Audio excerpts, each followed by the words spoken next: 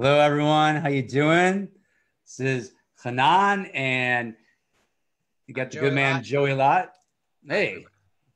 Jinx, buy me a Coke. We said your name at the same Yeah, time. yeah. So, kind of want to come to you loosey goosey a little bit. It's like rainy days on not Mondays, Sundays always get you down. So I thought today's topic we really take a look at, moods. The moods that we go through in life, and kind of when we get the downers, right? When things kind of take us down. Rainy days on Mondays always get me down, right? And then even deeper in that for some of us, and at some point for a lot of us, or even you right now, depression, right? Where the mood and the downer and the sadness really gets indulged to the point where we're in our mind so deeply that we're deeply depressed. And I'll share a little story with you about my experience of that in a moment. But now that we know what the topic's about, I just want to say welcome. For those of you who don't know about me, my name is Chanan, and go by the name Brian Mark Zimberg most of my life. I was born as that's my tribal name there. And I'm the best-selling author of books called Stop, Smile, Breathe, Be, creator and co-founder of Evolutionary Human Development and Access Points of Modern Life Meditation Plan, which is really a discovery upon discovery, is of this most direct way of getting out of your mind, shifting out of your mind, recognizing meditation is here.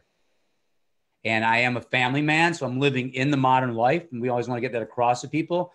Same with Joey, right? Joey Lott, author of many books on Amazon. You can check them out. Really clear speaker of awakening. So that's what And, we want to talk about. Go ahead, Joey. I'm saying the point is, we're coming together. We're doing all of these, uh, producing all this content together because we have realized that there's this really powerful resonance that we want to share. There's a kind of movement that's happening, and we're inviting people to that. We've come together. We've each taught on our own, and we've come together. We've had a long-standing friendship, but we've come together because we want to share with you really a fresh way of looking and seeing and experiencing your life, really to know yourself.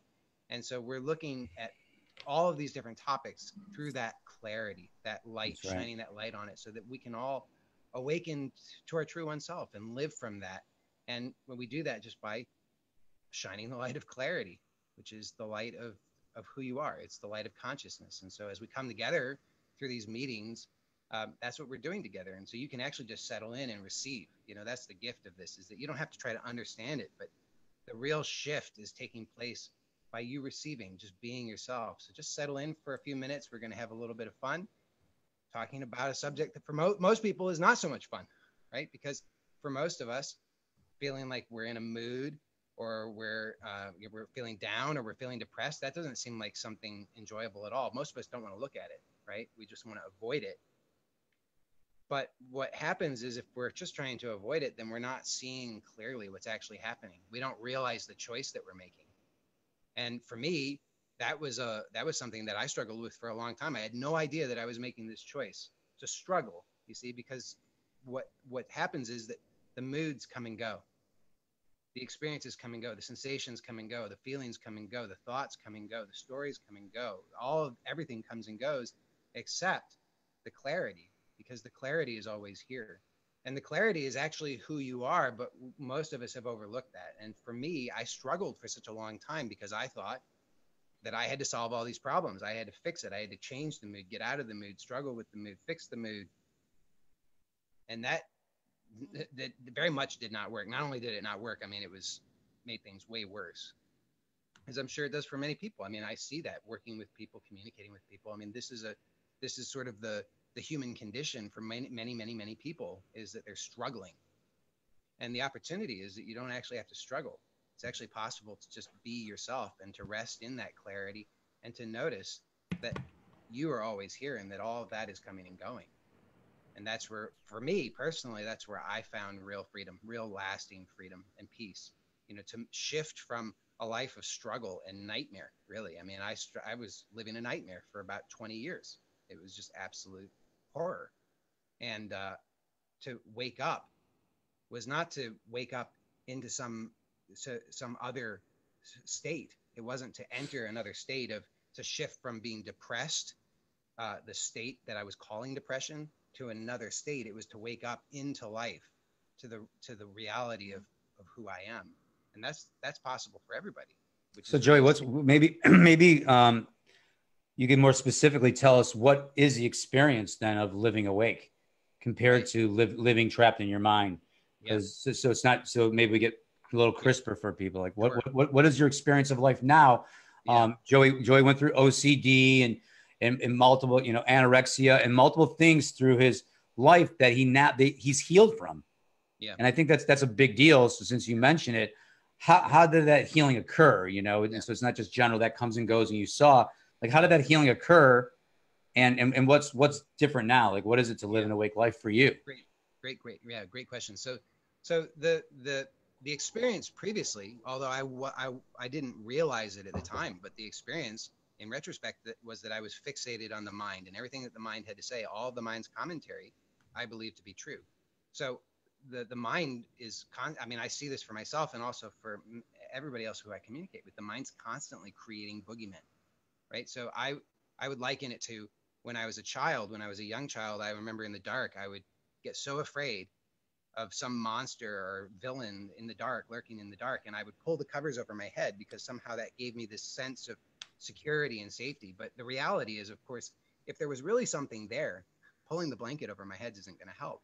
And I think that just generates more anxiety. And that was what my experience of life had become, is that everything that happened in my life, I felt like there was something lurking in the always in the corners, in the shadows behind me, something that was going to get me. I mean, I was living paranoia, constantly afraid, because all the sensations that were happening, my mind had a commentary telling me that those sensations were something horrible. They were going to kill me and destroy me and torture me and make me miserable forever and ever and ever and ever, and probably kill my family and all my loved ones and destroy everything. And it would just And I think a place for people to relate to this in your own life is to really take in what's the reflection of what he's saying to you, right? You know, some people have OCD, other people just are bummed out, yeah, right? There's a funky mood, right? There's a lot of negative things going on in the world. yeah, And then the negative things, our mind turns around and does it to ourselves, right? We have the war inside. And what we're pointing to through all of this is that it's possible to actually, you know, we didn't say clearly that what meditation really is shifting out of your mind, right? You can't say it clearer than that.